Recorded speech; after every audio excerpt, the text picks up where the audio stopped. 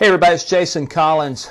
For those of you who are familiar with my other YouTube channel, Papa's Woodshop, this is going to be something a little different. It's a new project that I'm taking on for 2016. My wife and I, about 2.5 years ago, we started a Christian ministry program in the Dominican Republic, and we are serving children both physically and spiritually in one of the most impoverished areas down there. And one of our goals for 2016 is to use the technology and the tools and stuff that we have been given to promote Christianity on the internet. Now, some of you may be familiar with some of our other work. Several years ago, my wife and I did a couples ministry series with The Love Dare, and those videos are available online. And if you'd like to learn more about the Love Dare stuff, if you would like to learn more about our ongoing ministry efforts, if you would like to learn more about my woodworking projects and stuff, those videos, links to that information and stuff, will be in the description of this video.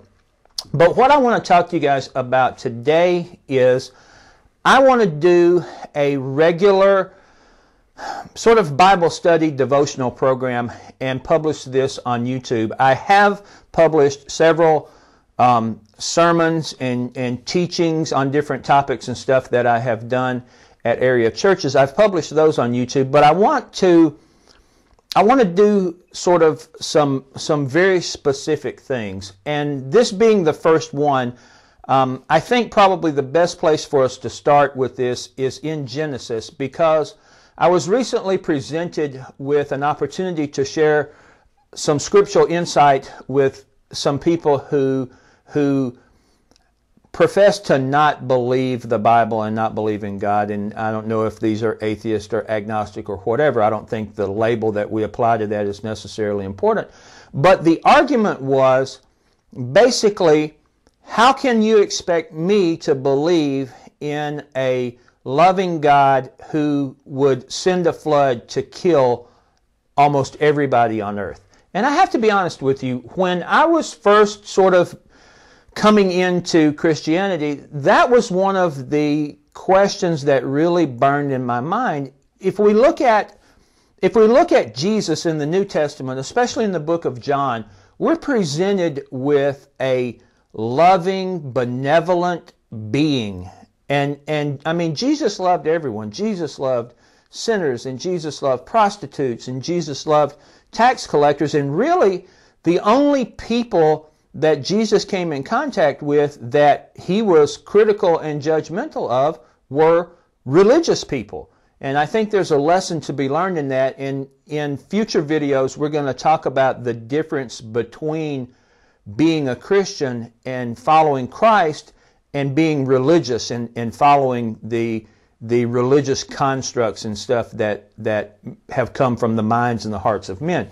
But today what I want to talk about is I want to talk about this topic of how can a loving God send a flood to destroy mankind? Because in the New Testament, Jesus says, if you have seen me, you have seen my Father.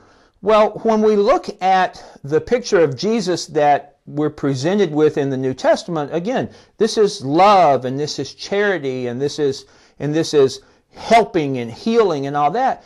And then if we go and we look at the God of the Old Testament, it's flood, and it's kill all the women and children, and kill all of the animals, and wipe them off the face of the earth. So when you look at that, for me anyway, and actually for a lot of people, that could be a stumbling block, right? That could be, how can I get to God if I can't get past this weird seeming disconnect between the Jesus, the God of the New Testament, and the God of the Old Testament, who was sort of judgment and destruction and all that stuff. So in doing that, I think that probably the best place to start with this is to look at the pre-flood scripture that we have in Genesis. And we're going to start with Genesis chapter 6 today. And I'm reading out of the King James Version. And Genesis 6 and verse 1 said, And it came to pass, when men began to multiply on the face of the earth, and daughters were born unto them, that the sons of God saw the daughters of men, that they were fair, and they took them as wives, of all which they chose. And the Lord said, My spirit shall not always strive with man, for that he also is flesh, yet his days shall be 120 years. And verse 4 is where Genesis chapter 6 really starts to confuse people. And one of the things I want to point out is, I want you to go back and remember when you were in 4th grade. And your teacher would tell you, go home and read chapter 1, 2, and 3. And any words that you come across that you don't understand, underline them, go look up the meaning, and then write a sentence with it. And that's how we were taught to internalize words and concepts that we don't understand. Unfortunately, adults are not very good at following 4th grade rules.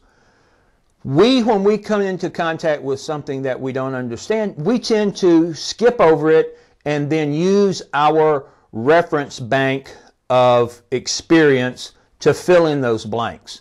Well, when it comes to things like Scripture that can often be cloaked in allegory and symbolism and things like that, that strategy of using what you already know to try and fill in the blanks on something that you really don't know anything about is not the best strategy in the world. We really need to dig into this and come up with a valid meaning for some of this stuff if we're expected to understand this. So Genesis chapter 6 and verse 4, I believe, is one of the more confusing parts of the Bible, but I also think that it's one of the most important parts of the Bible. This particular part of Genesis has been referred to as the Rosetta Stone of the Bible. And I won't get into what the Rosetta Stone is. You guys can go and Google that. And the original Rosetta Stone really opened up a lot of understanding about Egyptian language and culture and stuff like that. But using that same idea, it's very difficult, if not completely impossible, to understand the things that go on in the rest of the Old Testament, especially things like the flood and, the command that God gave to King Saul, to kill people and wipe out the Ammonite villages and things like that. It's really difficult to understand that unless you have a grasp of this. So Genesis chapter 6 and verse 4 says, There were giants in the earth in those days, and also after that, when the sons of God came into the daughters of men, and they bare children unto them, the same became mighty men, which were of old, men of renown.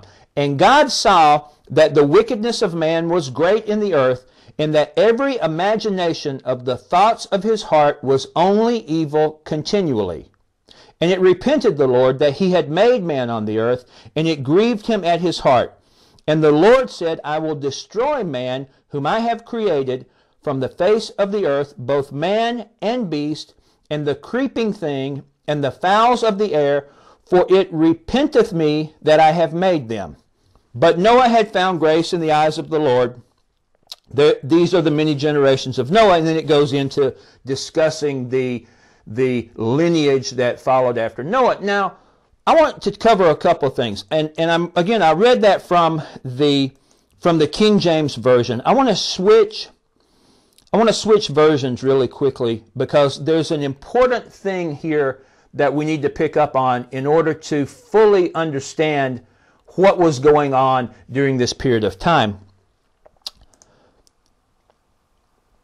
So I'm going to switch to the New International Version, and I'm going to reread Genesis chapter 6 and verse 4. The Nephilim were in the earth in those days. That was when the sons of God went to the daughters of human beings. Children were born to them, and the Nephilim were famous heroes who lived long ago. Nephilim were also on the earth later on. Now, if we go and we do some biblical research, we're going to find two very strange groups of people. One is the Nephilim, which is referenced here, and these in the King James Version, they're called the sons of God, and in the New International Version, they are called the Nephilim. Now, we have tons and tons of information that we can find, extra biblical information in different documents and things where the Nephilim are referred to as the fallen angels. When Lucifer and his group were evicted from heaven, a certain percentage of these, a small number of these fallen angels, came to earth and took on physical form. Now, we can find biblical references for how this is possible, because if we look at the story of Lot, angels took on physical form and they came into the area of Sodom and Gomorrah. So we know that it is possible for angels to take on physical form. So this is the Nephilim, and then their offspring are referenced in other areas of the Bible as the Raphaim. Okay? And the Raphaim are the children that were born from the union of the Nephilim, fallen angels who had taken human physical form and then had children, had produced offspring with female humans. Okay, so I want to clarify that real quick. Now, we're going to go on and it says, Genesis chapter 6 and verse 5 says, "The Lord saw how bad the sins of everyone on the earth had become." Now, this is probably one of the things that trips people up when they start looking at this and they go, well, God destroyed the earth because of sin? You mean to tell me that God sent a flood to destroy practically every living creature on earth because they did bad things? And this is a stumbling block for a lot of people, especially a lot of people who are looking for a reason to not trust God or looking for a reason to question Scripture and stuff like that. In various translations in the Bible, it says that all of mankind had been corrupted. Okay? Now, in our modern way of thinking, when we think of the word corrupted or corruption, we think of maybe like a politician who takes bribes, or maybe the mayor is corrupt and he gives special contracts to his brother-in-law so that they can both profit from it. Also, one of the things that we can look at to further understand this is Genesis chapter 6 and verse 12. And it says in the New International Version, "God saw how corrupt the earth had become, for all people on earth had corrupted their ways." If we look at the King James Version, it says, "And God looked upon the earth, and behold, it was corrupt, for all flesh had corrupted his way upon the earth." Now, one of the awesome things about modern technology, and I tell people all the time, we all have a device in the palm of our hand that can access the totality of human information. Okay? Before, if we look at some of the writings of, like, say, the Apostle Paul, he was very interested in keeping up with his papers and his parchments and things like that.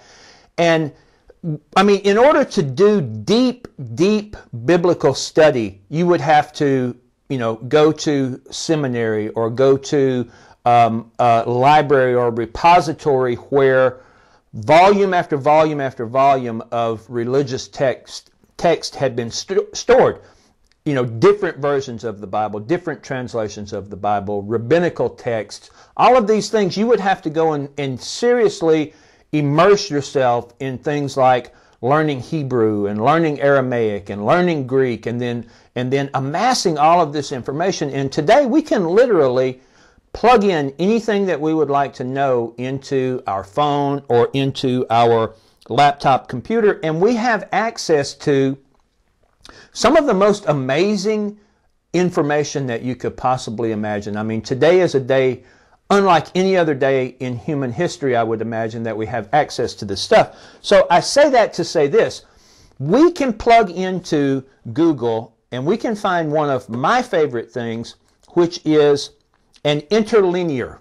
And what an interlinear is, it takes the English translation of a chapter or a verse or a piece of Scripture, and then it shows you side by side the English word alongside the Hebrew or Aramaic or Greek translation of that word. And that's very important because the English language is very, very limited in the descriptiveness, and a lot of words don't necessarily translate well and carry the same meaning over from one language to another. So what I like to do, anytime I find something that's controversial or difficult to understand, I like to go in and dig into that deeper and find out what the original words are and what the meanings and the alternate translations and things like that are.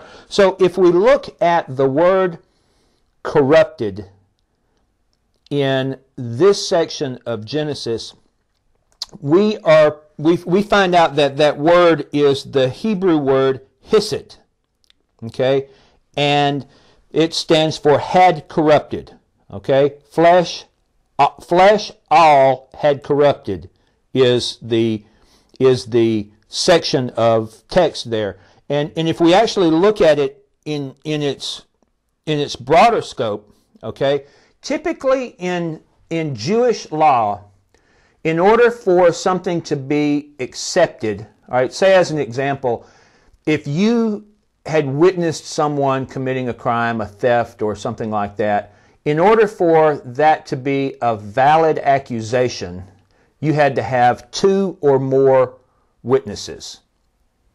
So that's how Jewish law is set up. The interesting thing about it is the Bible is set up in a way that it follows Jewish law very closely, in that when you find a piece of Scripture or you find something in the Bible, never base your theology on one verse of Scripture.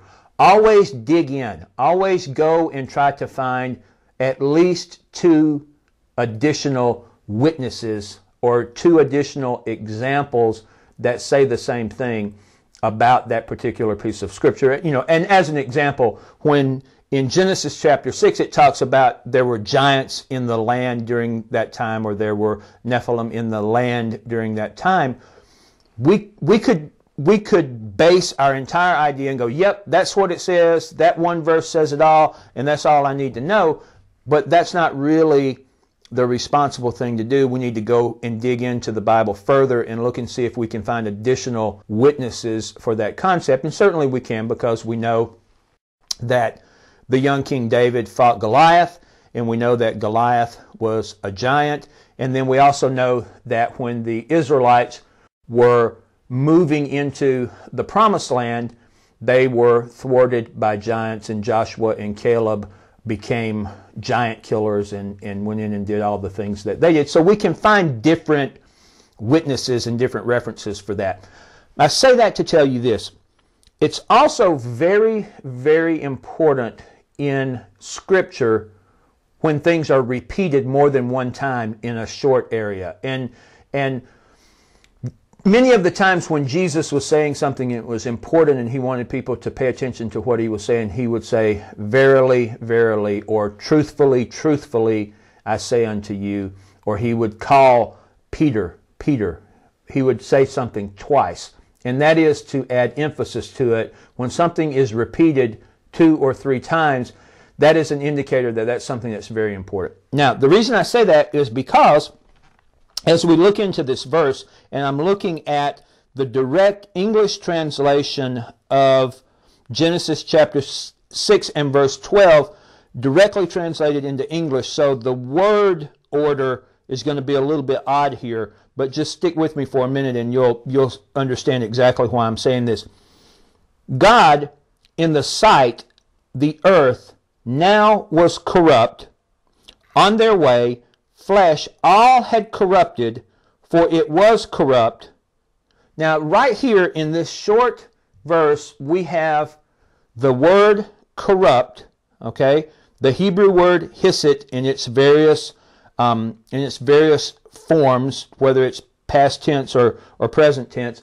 we have three examples of this concept of corruption right here in this one verse. So that tells me, from understanding how Jewish law is set up and the importance of repeating things and having two or three witnesses, this tells me that the concept of corruption in this verse is very, very important.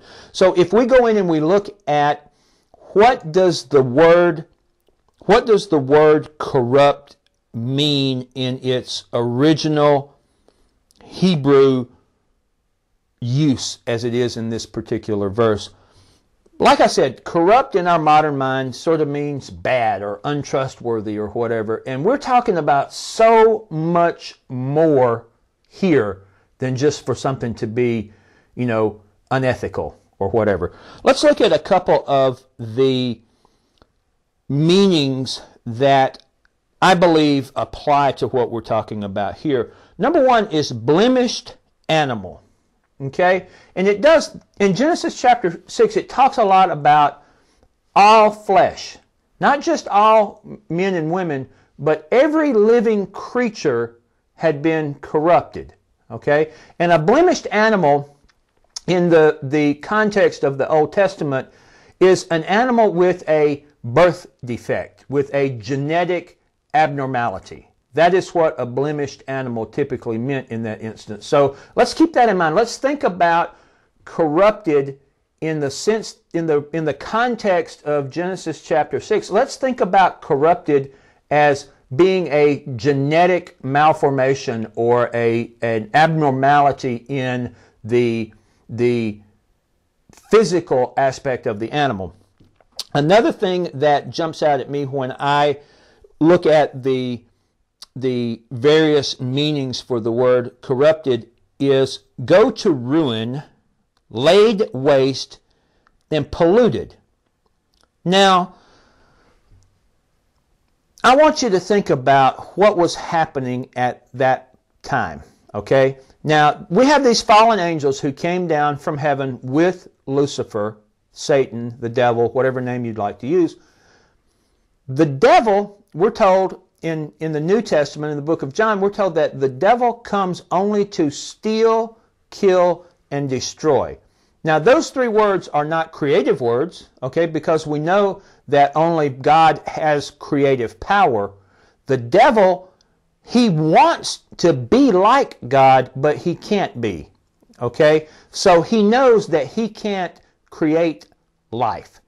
He can't create a new species. He can't create birds of the air, fish of the sea, man. He can't create any of these things. So he's left to only be able to steal, kill, and destroy that which God has already made. And that's what the entire crux of this portion of the book of Genesis is trying to help us understand, is that the devil and his minions, his fallen angels, the Nephilim, came to earth with the sole intent and purpose of corrupting, okay, of destroying that which God had created. And they did that by breeding with the females, with the daughters of men. And they also did this, and this is something that was a huge revelation for me in understanding. They also did this with animals. Okay? They also did this with every living creature on earth. They practiced genetic manipulation with all of flesh. That's why when God looked upon the earth, and that's what we're told here, and God looked upon the earth and he saw that all of creation had been corrupted, and he knew that unless something happened, unless he took immediate action, mankind would be lost. Because if you look at this, we are told that the only ones who were righteous were Noah and his family, okay? And we had, at that time, we had Methuselah, we had Noah, we had Noah's wife, and we had Noah's 3 sons, okay? 6 people out of the entire population of the earth were still genetically pure. So God went to Noah and he said, you need to build an ark. and we're going to put all of these people on this ark to preserve humanity, because I'm going to send a flood to destroy every living creature on earth. Okay? So when people look at this and they read it and they say, my goodness, how could you possibly believe in a God who would kill every living creature on earth? I tell people, the things that were alive on the earth at that time were not what we would consider today as human beings. Their genetic code, the thing that makes them up, right? The very fiber of their being had been corrupted.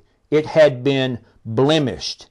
It had been destroyed. It had been ravaged. It had been spoiled. It had been laid to waste. And God looked at this and said, if I have any hope of preserving man in my image, I have to take out these people who are still genetically solid, and I have to wipe out the rest of this corruption. Okay? We're also told in Genesis that every imagination, every thought in the heart of man was continually evil. And I believe that that's because through this genetic manipulation by the Nephilim and by this corruption to the core of the being, the model of man had been so distorted and twisted from what God had created that these creatures, and that's what I'm going to call them as creatures, these creatures were so corrupted, were so twisted that the spirit of man could not dwell within them. Okay, so basically what had happened was Satan and the Nephilim had corrupted the vessel of the human being to the point where the spirit of life, the life that God had breathed into Adam, the Holy Spirit, if you will, was unable to inhabit their bodies. And that caused their body to be 100% flesh, 100% fleshly driven. So the desires of the heart, the desires of the flesh of man was so strong that it drove their ideas and their thoughts and their actions to be constantly evil. So if you could imagine a world where only 6 people actually had morality, okay, actually knew that they were supposed to do good and to be good and to provide assistance for their fellow man and for the creatures in nature and things like that. If you could imagine that the world had been reduced to only 6 people who had a conscience or who had a heart, and every other creature on earth, especially mankind, was continually evil and violent. Man, I mean, that just paints a horrible picture of the conditions that Noah and his family were having to endure. And we have to think that Noah, it took him, depending on how you do your math and what genealogy you start with, somewhere between 75 and 120 years, give or take, to build the ark. So he was having to contend with this increasing amount of evil and violence that was in the world. So my point in all of this is to hopefully help you understand that while some people may look at the flood as an act of a vengeful God, I encourage you to look at the flood as one of the greatest acts of love and preservation for mankind that God has ever done. The creatures who were killed in this event were not what you and I see today or what we think of as being human or as being men, women, and children. And what I invite you to do is to go and look into some of the Greek mythology surrounding the chimera, which are the half-man, half-beast creatures that are represented in Greek mythology, because we're probably going to dig into some of what that means, because as we get into talking about the descendants of Noah and where they went and what happened with them, it's going to take us directly to the island of Crete. So if you want to kind of get a head start and understand a little bit about what's going to be coming up in the weeks to come, and also understand a little bit more about what I talked about today, go and do some research into the chimera and into the minotaur and the satyr and some of the half man, half beast creatures that came from the Greek mythology born from the island of Crete, and you'll begin to understand this a little bit better. So hopefully what I've done today has helped some of you guys who maybe were having a little bit of difficulty with understanding Genesis chapter 6, with understanding what are the Nephilim, what are these giants, what does some of this stuff mean. Hopefully that helped you out. We're going to cover more of this stuff in greater detail as we go through. I certainly appreciate you guys watching and supporting what we do. Be sure to subscribe if you enjoy what I'm talking about and what we're doing here. Be sure to subscribe, because there's going to be some more stuff coming. Hopefully you'll think it's cool. Hopefully you'll get some revelation from it. I certainly appreciate the fact that things have been revealed to me, and I have the ability to share those with you guys. So like, share, subscribe, and we'll see you next time. Bye, and God bless.